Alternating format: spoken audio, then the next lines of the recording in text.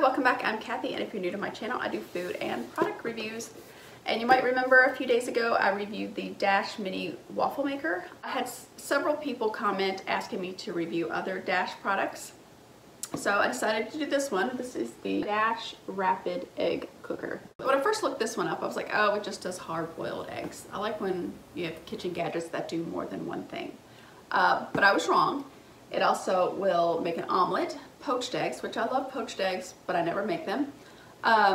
You can do the hard-boiled eggs like 3 different ways: soft, medium, and hard.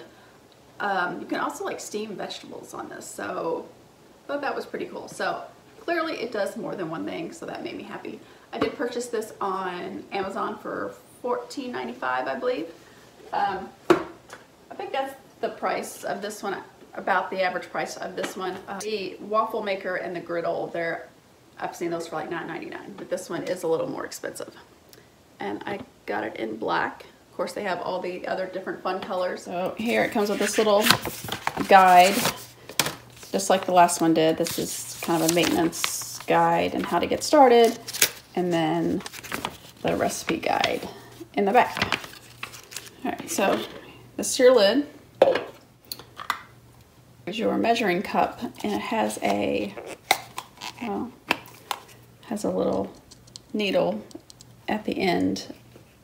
We'll use that. You poke your egg before you hard boil it. And then it has different lines. If you want a soft, medium, or hard boil, that you fill the water to that line. And over here you have the omelet, if you want an omelet or you want it poached. This is the poaching tray. And this one here is for omelets. So there you go. And this is it's just plastic. Just plastic. It's not the best quality plastic, it doesn't feel like, but so it's to be determined how long it will last. And this is the boiling tray. You always leave this in here, whether you're making the eggs, the omelet, or the poached eggs. What I dropped was the boiling tray handle. So just put that in there, and it twists to lock in. There. So when you have your eggs in there, you can just lift it up. And when you're using it for the omelet or the poached eggs, you just take that off. So, yeah. All right, so I just want to measure it so you get an idea of the actual size. It's like 7 3/4 from the handle to handle. The plate itself is 6 inches, but once you put the lid on, it's like 6.5. Okay, before I start making eggs, I wanted to mention something. It says on these directions that this will not rust. It does say you may notice mineral deposits on the heating plate after a few uses. To remove the mineral deposits, all you need to do is put a little mild solution of like water and vinegar on the plate from time to time to clean it. You can also clean the heating plate using a magic eraser type sponge and warm water. So yeah, I have used this once because I wanted some poached eggs this morning. And I did notice, you can see it's not as clean, or it doesn't appear to be as clean as it was when I first got it. You can see it, because it didn't look all like that, and now this is kind of, but anyway, apparently not a big deal. So I'm gonna start just with hard-boiled eggs. So here is my boiling tray and the handle, and it will hold up to 6 eggs, so I'm just gonna do 6. So there you go. So here is the little measuring cup, soft, medium, and hard. I like them hard, so I'm gonna put it up to the hard line. So right off the bat, the egg cooker compared to the waffle iron and the griddle, what I like about this, it has an on and off switch. The other two do not. You just have to unplug it to turn it off, and turn it on, plug it in. So this does have an on and off switch, which I do like, and it also has a timer, like a built-in timer. You can't set it, but what happens is you fill this with water, you pour it in the pan, and when it cooks, the water is gonna evaporate. So when the water's gone, that's kind of like the timer. So when the water's gone, the alarm will go off on here and let you know that it's done. So, all right, let's get started. Okay, so I have it filled to the hard line. So I'll just pour it in here.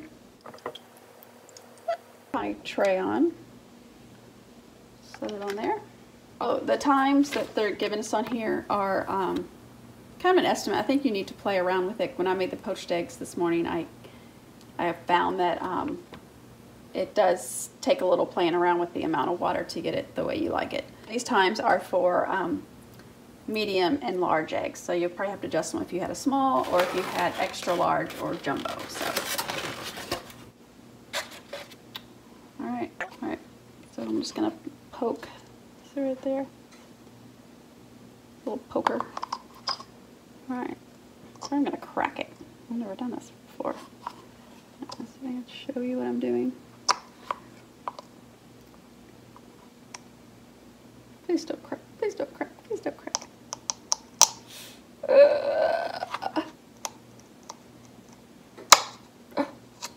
Okay.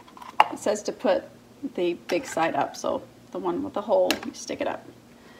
All right, 5 more.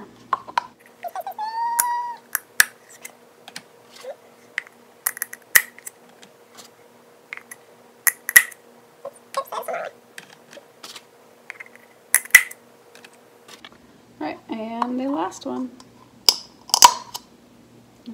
After you do the first one, it's a little easier and you're not, well, I'm not as scared that they're going to crack on me. Alright, so plug it in. Alright, so here's the lid.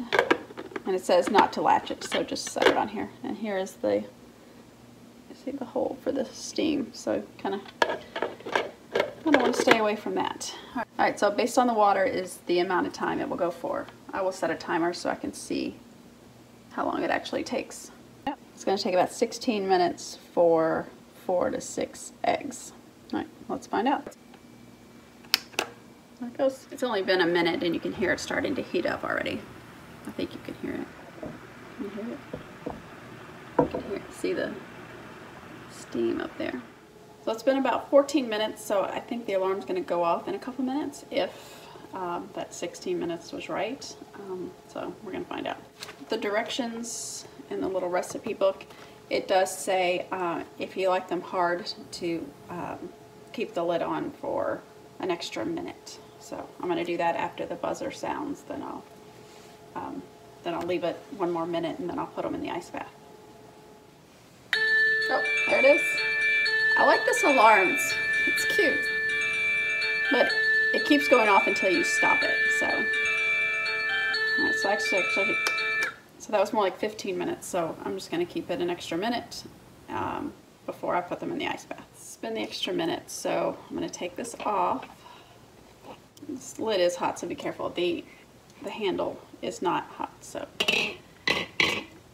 I'm a little worried if they're not done. I'm going to have 6 eggs that are ruined, but I'm going to put 1 in here. Maybe I'll try 1. Well, I'll just do them all. Let's see what happens. Take this off. Unplug it. Show you the pan now. We'll see how that cleans up. So ever since I have made hard-boiled eggs in a pressure cooker, I swore I would never do them any other way because that is the best way to do them. They cook perfectly, the shell falls right off. It's awesome. So what I don't like is having to pull it out every time I just want to make a couple eggs. So if this actually works, that'll be great. I wouldn't mind pulling, you know, out the egg cooker. It's lightweight, it's not a big deal, doesn't take up much space. So fingers crossed, these are easy to peel and cooked properly. Fingers crossed. All right, I'm a little nervous. Let's see how this goes. Peel one, see how it does. Ooh, it's like water shooting out of it. See that squirt out? Let's roll it. Now let's see. Wow, crap. Alright. Alright, the first part didn't turn out great, but this is pretty easy. Alright, let's do another one. Let's see. Alright, so here's another one. Watch and see if it squirts out like the other one did. Let's see. Squirt, squirt. Alright. Let's see. Oh, it looks pretty good. Comes off pretty easily. Look at that. I'm okay with that. All right, here's the real test. See if it's soft, medium, or hard. I'm a little nervous. I really want this to work. Let's see. Look at that! Perfect, perfect, perfect. There's no gray around the edge. Nice, it's hard. Perfect, perfect, perfect. I'm very excited. I'll try another one. Yes, look at that. Perfect. Very excited. I'm just going to use a paper towel to wipe this off because that's not the mineral deposits. It's like it's more of a burn. It's almost like the timer should have gone off sooner than it did because the water was gone. But they turned out perfect, so I'm not complaining. Oh yeah, see, just wipes right off. But over here, it seemed like some mineral deposits, but I'll wait to clean that till I do the couple other tests, and then we'll see how it does.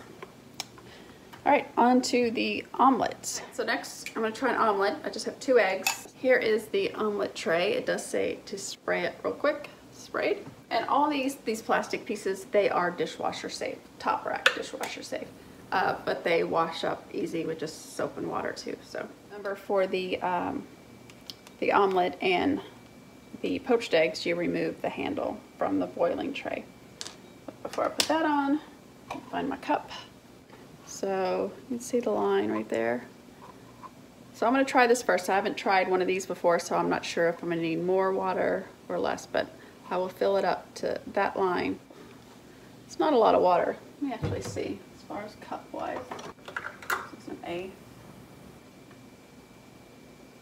Yeah, it's just it's like right at 1/8 of a cup. Pour that in. Let's put on our boiling tray, our omelet tray. Just gonna pour them in.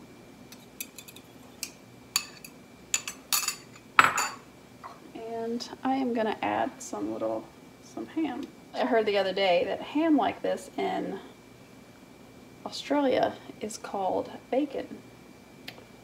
My friend Mitch told me that. Interesting to me. That's ham, not bacon. But okay. So let's plug it in. Again, remember it's based on the amount of water. So I'm going to put the lid on. I'm just going to put the steam.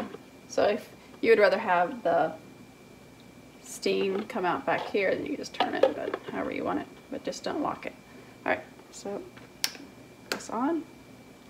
We'll see how long it takes. All right, there's the bell. It's been 5 minutes. Let's see. We're gonna see it. To me, I don't know. To me, it's not done. So I'm gonna add a little more water. It's almost done, but a little too wet for me. All right, so let's see how it did. Woo. Be careful not to burn yourself. Get that. Looks interesting. Not the way my omelet would look, but looks like there's water on top. Anyway, let me just dump it out and see. There we go. There it is. Think of an omelet as folded, but let me give it a try.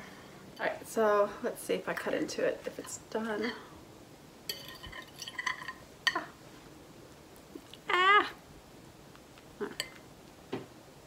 See that? But it looks done without being, dry. Let me give it a try.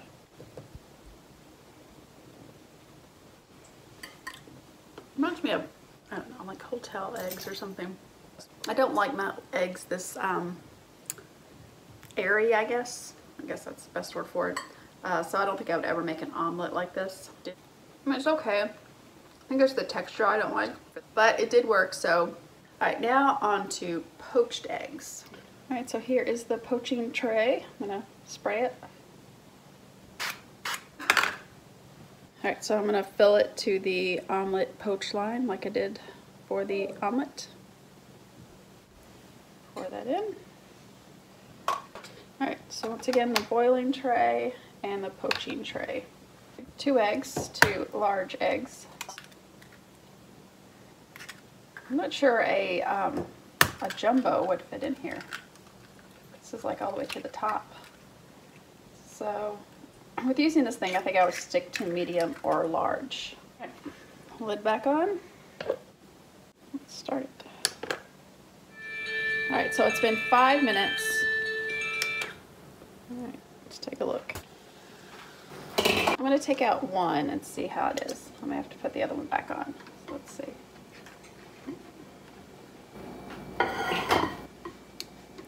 Let me slide this out.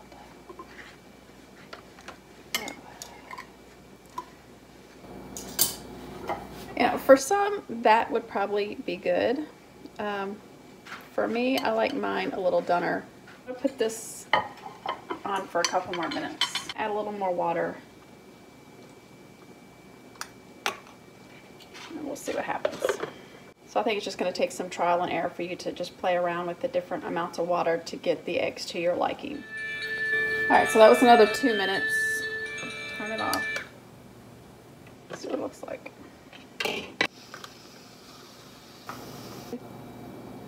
Oh, can you see it? It looks pretty good. That's actually okay. Yeah. Use the sponge with it.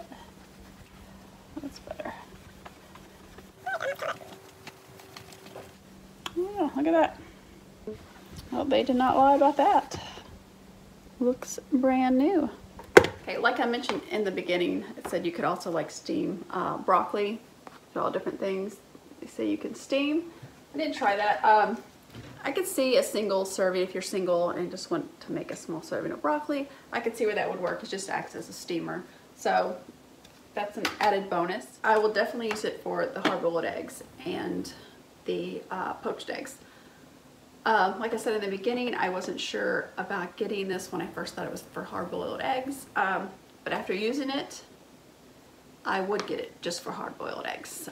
It worked great. I love how small it is, how lightweight, it's easy to pull out, unlike my pressure cooker, which I love to cook eggs in because they peel so easily.